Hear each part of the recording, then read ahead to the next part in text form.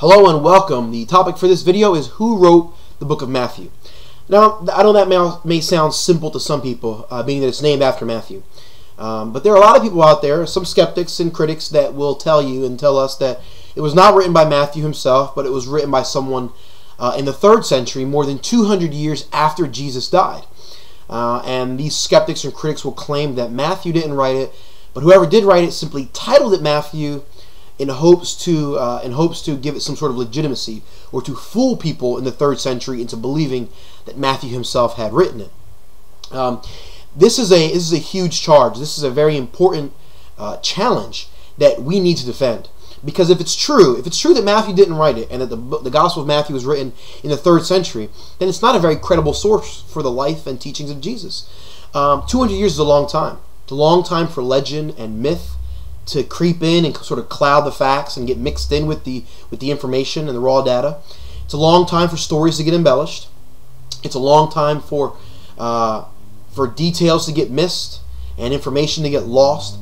And so anything being written 200 years after the fact isn't nearly as credible as something being written maybe just a few years, just a few decades after the fact. So it's really important for us to know and have evidence that Matthew himself was the guy who wrote the Gospel of Matthew at some point during the 1st century. Matthew was one of the 12 disciples. Jesus hand-selected these 12 guys to mentor. He taught these guys. He spent time with them for 3.5 years. And there was no one in the 1st century who had more knowledge about the life and ministry of Jesus than these 12 guys. And Matthew, having been one of the 12 disciples, would have first-hand knowledge of the life and teachings of Jesus, and would also be an eyewitness to the death and resurrection of Jesus as well. So it's really important to know that Matthew did write this. Well, how do we know Matthew wrote it? There's some strong evidence. First, there are some historians that say he wrote it. There's a guy named Papias of Asia Minor, who is a very well-known, well-respected historian and scribe from the latter part of the 1st century and early part of the 2nd century.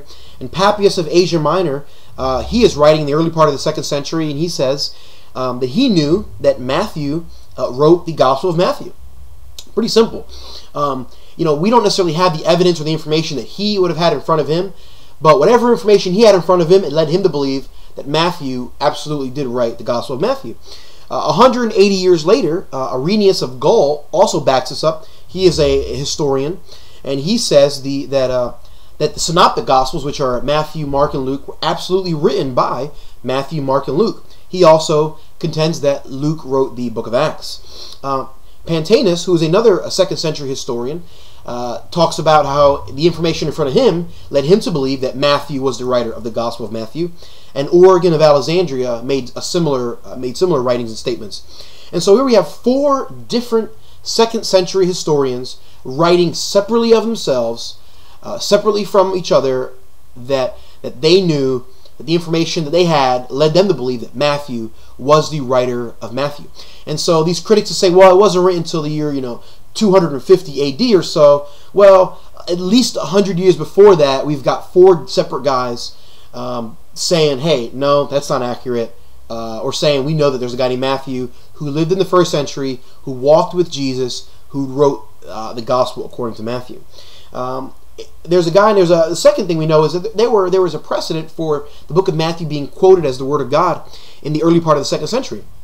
There's a guy named Ignatius who died in 115 AD, and before he died, he was writing to some of the Christians in his church. He was a pastor or a church leader in the late part of the 1st century, early part of the 2nd century, and in his writings, he quotes the book of Matthew as if it's the Word of God.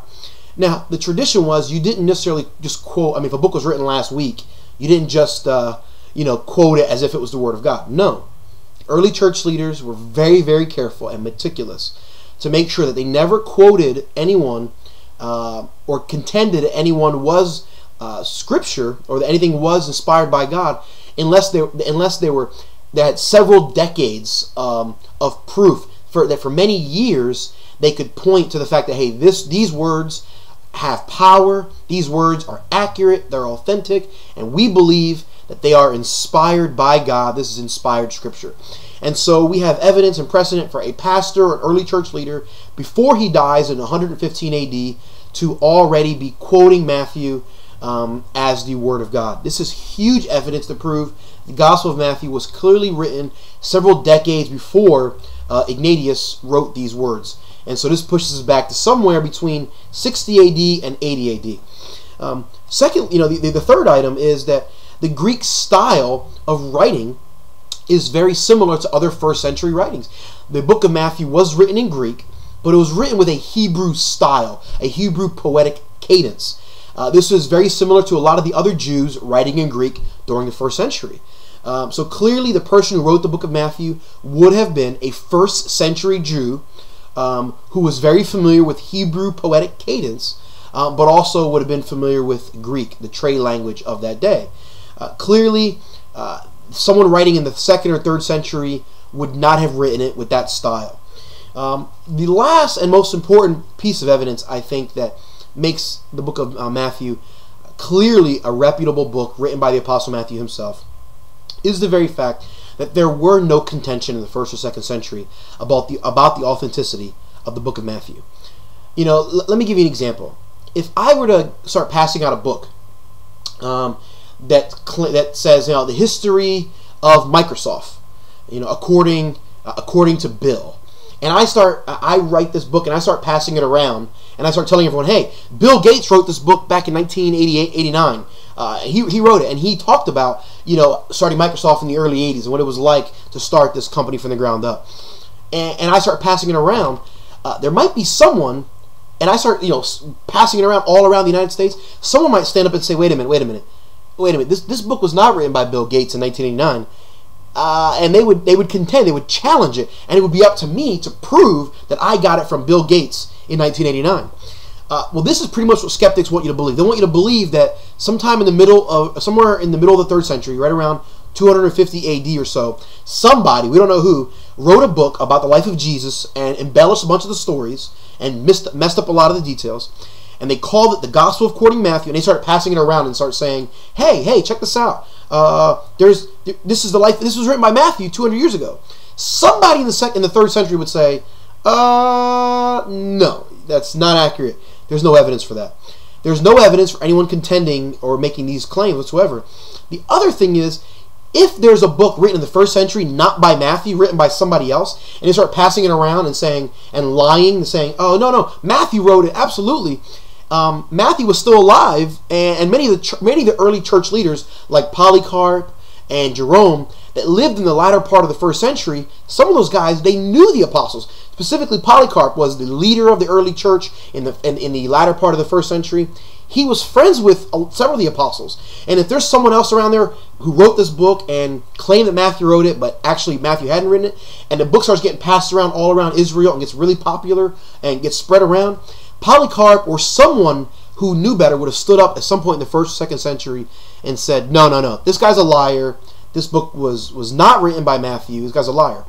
Or maybe someone who didn't believe in Jesus, who wanted to discredit the Christians, who wanted to make the Christians look bad. Somebody would have said, no, he's a liar. And this happens today in our society all the time.